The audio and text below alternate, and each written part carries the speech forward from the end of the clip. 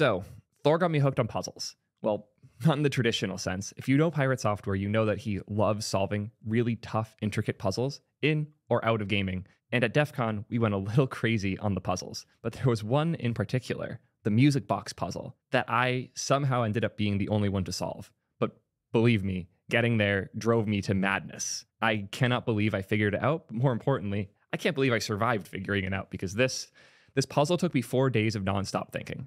And I have to get this out of me because it's just rotting in my brain now. And if I don't, then it will sit there forever. So now all of you have to suffer with me. So what puzzles are we talking about? If you're not familiar with DEF CON, it's the hacker conference. One of the coolest details of DEF CON is that they have contests, a lot of contests, and anybody can propose a new contest idea. One of the coolest contests at DEF CON is hosted by a group of people called the Crypto Village. And this year they hosted their Goldbug puzzle. It's a puzzle that is actually a bunch of different puzzles. They do it almost every year, and they are incredibly difficult and so much fun. If we scroll, you can see they have the puzzles from every other year. They've done this before. Thor and his team have won pretty much all of them because they are good at puzzles. But this year was really hard. They're always difficult, obviously, but this one was chaotic, and it was particularly chaotic for me and my crew to do for the first time. He was willing to include newbies like myself, my CTO Mark, and Luke Lafrene from Linus Tech Tips, who came out and hung with us. And I was scared I would be dead weight. I somehow wasn't. So, this year's Goldbug was tough. It was 13 core puzzles, and then a 14th meta puzzle. These puzzles are all very, very different, but have some amount of overlap. And the way it worked was they all came out right when DEF CON started, and at noon on the final day, Sunday, whoever had solved the most of them, whichever team had the most solves, won. And Pirate Software's team, that I happened to be lucky enough to be on, was the one that won. And we had solved all of these puzzles, except for the meta puzzle and music box, number 12. To give you an idea of what these puzzles are like, I'm going to start with a different one. But before I do that, massive spoiler alert. These are really fun puzzles. And if you want to go solve them yourself, you can still now. The link will be in the description if you want to give these puzzles a shot, even if you just want to do it as like prep for next year or just for fun because it's like fun. So yeah, they're great puzzles, but doing this alone after the fact is going to be pretty rough. And I wouldn't wish the chaos that we went through on anybody. But it's also some of the most rewarding things I've ever done. And I think you guys will understand as we go through. So before we go to the puzzle that drove me insane, the music box, I'm going to give a simpler example with charades. Charades puzzle is a PDF. This is the whole puzzle. Shall we play charades? And then it's all of these people with all these random speech bubbles with words in them doing very strange moves. You immediately would think metadata, right? Nope, not in the metadata. There were some challenges where the metadata was helpful, but this was not one of them at all. In fact, I ended up totally tearing this PDF apart in Affinity, just trying to find what might be hidden inside of it. So the solution for this one was multi-part. The first thing that the team discovered that was really helpful is that all the positions these guys are in are part of, I think it was called the Dancing Men, but it's an old like piece of art from way back where somebody drew individual like stick figures and had a letter that each one mapped to. And each of them roughly mapped to a specific letter. But then we had to figure out what to do with the speech bubbles. And at that point, nobody knew what was going on. Nobody understood. It was really hard for us to figure out. The first theory people had was that the number of dots in each of these words might matter. And they thought those might have been added in post. So I took it apart in a PDF editor, well, Affinity, and noticed that those dots were not added after the fact. I then thought we should check the font. So I found the font, checked it, and indeed the dots were all still there in the font. So we were pretty lost at that point. Eventually we learned, and this is where the spoilers really start, the answer to all of the puzzles is a 13-character word or phrase. And there were 13 speech bubbles here. And we knew each person represented a letter. So progress was being made. But the dots were not how we knew which one went where. We needed to figure out where each letter went. We got a hint, which was take a close look at the words that are in the speech bubbles, which we already were doing, so we were going mad. But somebody on the team noticed there's a lot of I's, X's, and V's, Roman numerals. So penguin has the one I, so that's number 1. Existing, XII, that's 12. Vintage, VI, that's 6. Ravishing, VII, that's 7. Hairpin, 2 I's, that's 2. I made this image where I labeled each of the numbers and all of the letters each person represented. 1 is R, 2 is A, 3 is I, 4 is L, rail, 5 is C, 6 is R, 7 is A again, 8 is M. So it's rail, cram. I'm trying to remember what it actually was. No, because this ended up being S is what I think we figured out. It's not an M, it's an S. It was rail, crash, 10, HE, 12 was rail crash, HER. Yeah, rail crash hero is what it ended up being. And you could find that by going through all here, and we had to figure out M was actually meant to be an S, but that was the solution to this one. This ended up being one of the easier ones. I wanted to show this as an example of how these puzzles work and how you solve them, because then when I show you the one that I had to solve, I think you'll be a little more sympathetic of my pain. This is the digital music box puzzle. This was challenging. Huge shout out to the person who made this puzzle for a handful of reasons. First, it's incredibly creative. It's really cool.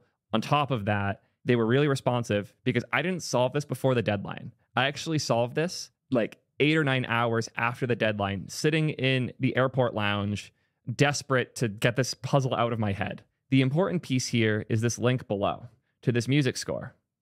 Musa Somno Privator.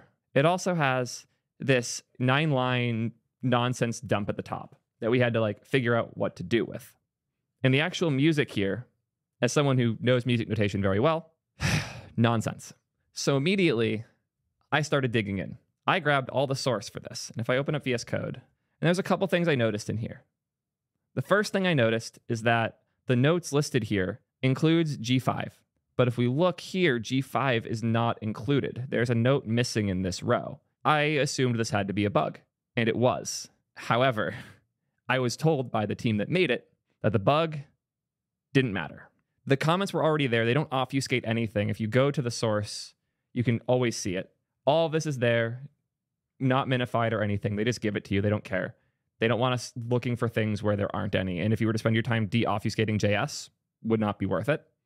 So they just don't really hide things. But this was sus to me. Like, this letter should not have been here if this was here too, because this guarantees only the first 9 or the first 10 render, even though there's 11, and that broke. So we're already getting a little confused here. Then we got a hint. The hint was take note of where the beat lands. And the word note had a capital N. If you, like me, are a fellow music nerd, you know that 4/4 means the beat is not everything here. So in this first one, the beat would be this note, this A. Then we have a rest. It's an 8th rest, so that this would be off beat and nothing. Then we have this F, which would be on beat, then a rest. Then we have this E flat. Then we have this A, but this A wouldn't be on beat because it's 1, 2, 3, 4. And there's a gap between each one when you're playing 8th notes because there's 8 notes when you're playing 8ths. But this is 4/4, which means only the 1st, 3rd, 5th, and 7th would be on beat. So this would be A, F, E flat, nothing, if we were to do it on beat. So this was the assumption I ran with for most of this challenge. And if I find the notated version of the PDF that we made, we went through and labeled all of the notes accordingly, so it'd be easier to quickly throw them into the music box. But we still had to figure out what the text on top meant, because we had this blob here. And there's a couple notable things in here. The one that stood out to me the most is the way that the text was wrapped. Why is this line so much longer than the others? Why is the structuring of it as strange as it is? This is not a thing that like Justify or centering can do. So we had no idea where to go from here. I spent a lot of time thinking about the way this was laid out, trying to figure out why did the line length matter for each line? I counted the characters, I counted the words, I counted the syllables. I was trying to figure out the importance of each line here, and it drove me mad. Remember earlier where I said the puzzles all had 13 letters? I did find a 13 here. One line, the text was 9 lines, so there's 10. Then 11, 12, 13 for the music. I was like, oh my God, I figured it out. There's 13 lines of information here, and we need 13 letters. That must be it. So I went through, this would have been C for 3 words. This would have been, this was 9. What, A, B, C, D, E, F, G, A, B, or A, B, C, D, E, F, G, H, I. So that would have been C, I. Forgot how many words this was, but it didn't spell a word. So I was starting to go mad. I thought I had found one of our magic 13s, and I hadn't. I had plotted this music so many times. So many times. This is what I thought one of the correct notations was. If we open these side by side, we have the A, we have the F, we have the E flat, we have nothing. We have nothing again for this rest because this E's off beat. Nothing again because of another rest. Then we have the B flat there. Then we have 2 more rests. Then we have this pile here. And I kept notating and I kept going. But a really annoying thing happened. See this G right here? This would be a G5, which doesn't fit on the notation. Also, for those who don't know music notation, it's something I should specify. Since this was A4 to G5, that meant that was from this A here up to this line there. So the only notes that matter are from here to this bar at the top. Anything above or below doesn't matter because it doesn't fit in this notation. So the G here, even though it was on beat, and quote from the people who made the puzzle, the bug shouldn't matter. The fact that I couldn't write this G in here drove me insane. Because from everything I understood, which is we're notating what's on the beat and the bug doesn't matter, this G not fitting did not work in my brain. It did not compute. But we did have this now. We had this image of what I thought was the correct beat grid and the correct note grid. And we're trying to figure out what to do with this. The initial plan, which ended up being largely correct, is that we had to somehow apply this on top of the text to figure out the right characters. There's a couple catches. The big one is 1, 2, 3, 4, 5, 6, 7, 8, 9, 10, 11, 12, 13, 14, 15, 16, 17, 18, 19, 20. There's 20 holes in here. We only need 13 letters. So that was wrong. We tried a lot of things with that, though. It's a bit hard to see because I was just quickly setting it up, but I set up my Affinity, which is my graphics editor of choice, so that I could overlap and overlay the words with the grid. I'll actually show how this worked because I think it's interesting.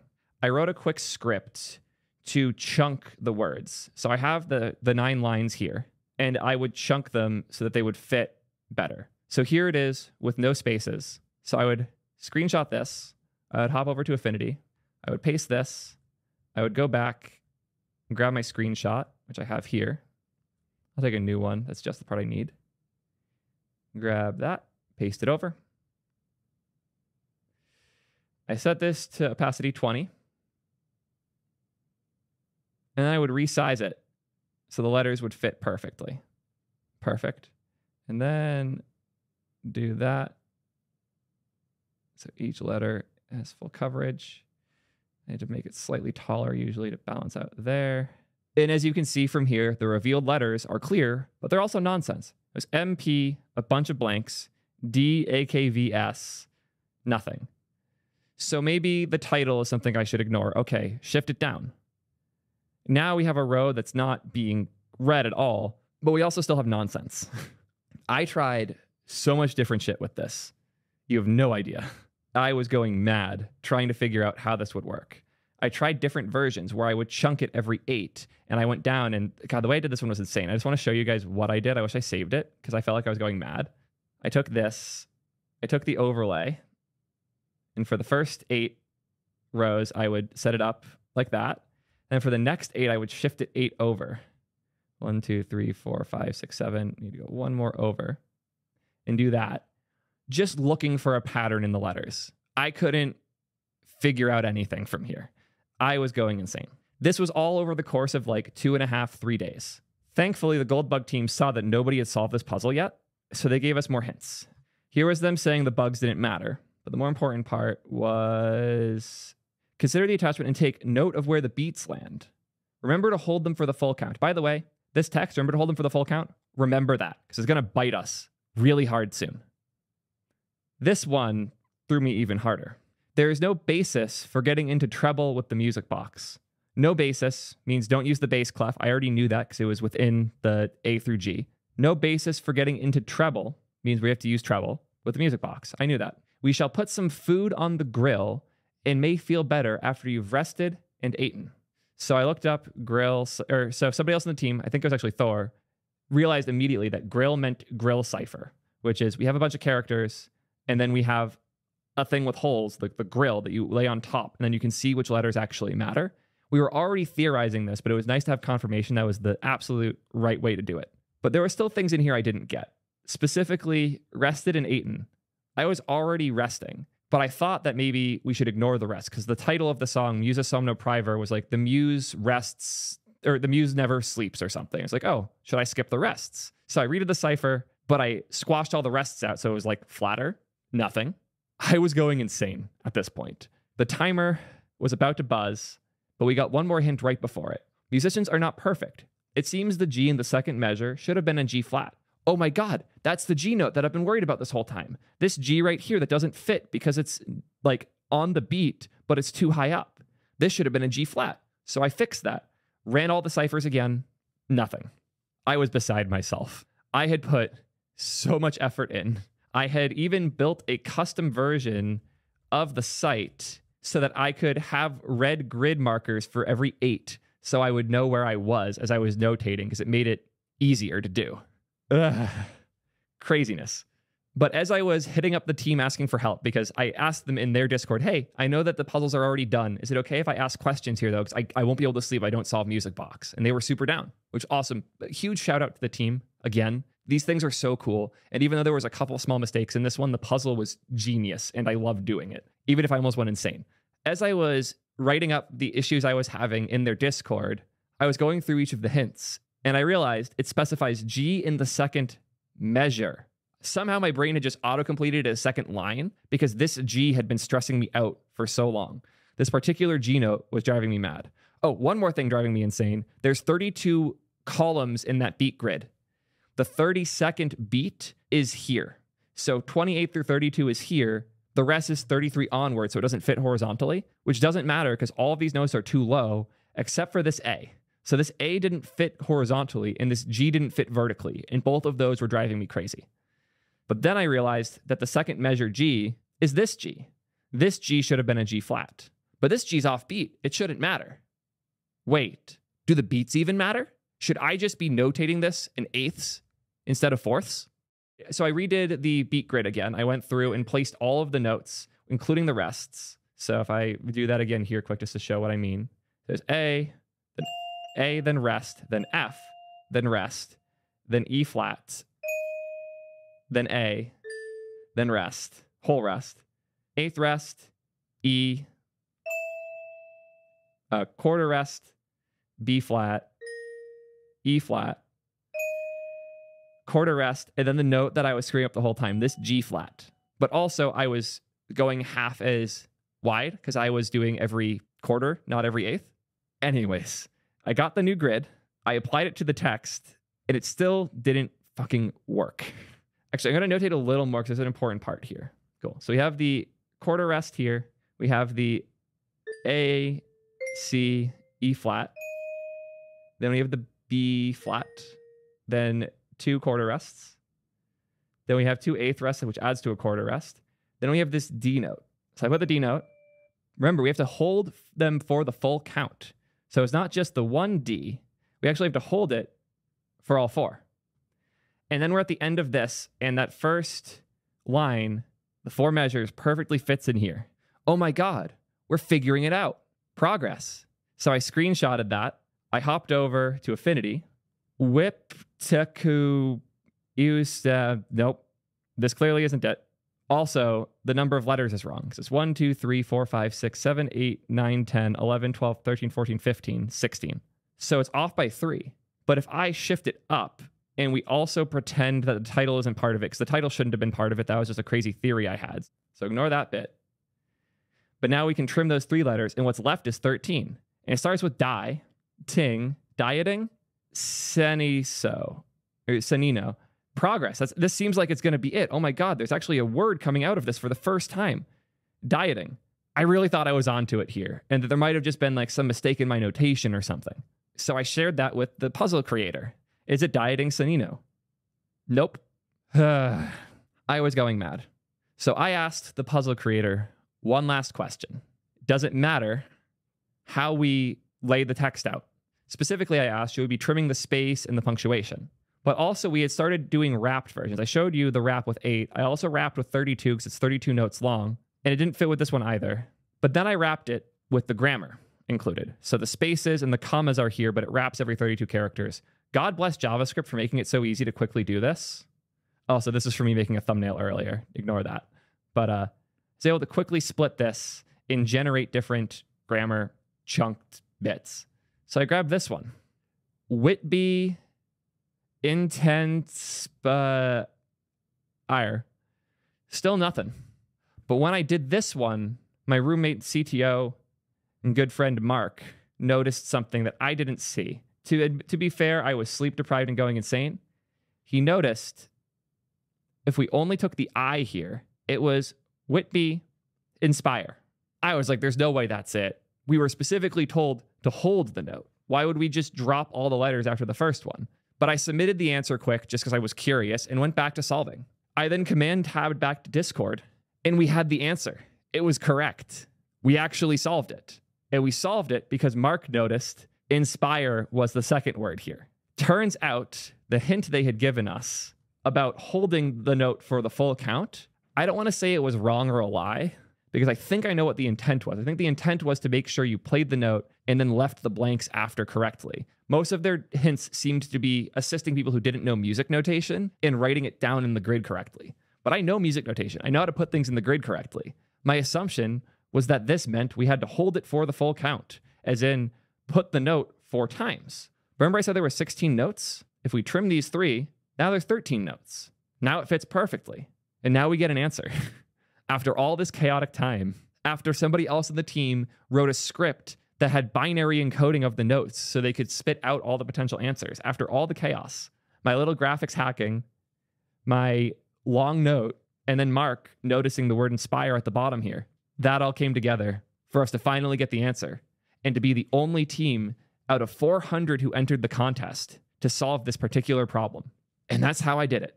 I still can't believe I'm the only one who solved this puzzle. It was insane. And I hope this video helps showcase just how insane it was. Huge shout out to the Crypto Village and Goldbug for putting this on. It was a blast. And those small bugs were minuscule. And if they weren't there, this would have been, without question, the puzzle people liked the most. I loved this. It was so cool. And thank you all so much for doing it, having us, and letting us partake in this awesome set of puzzles. I'll certainly be there next year. And I hope this video inspires some of you guys to partake as well. Until next time. Peace, nerds.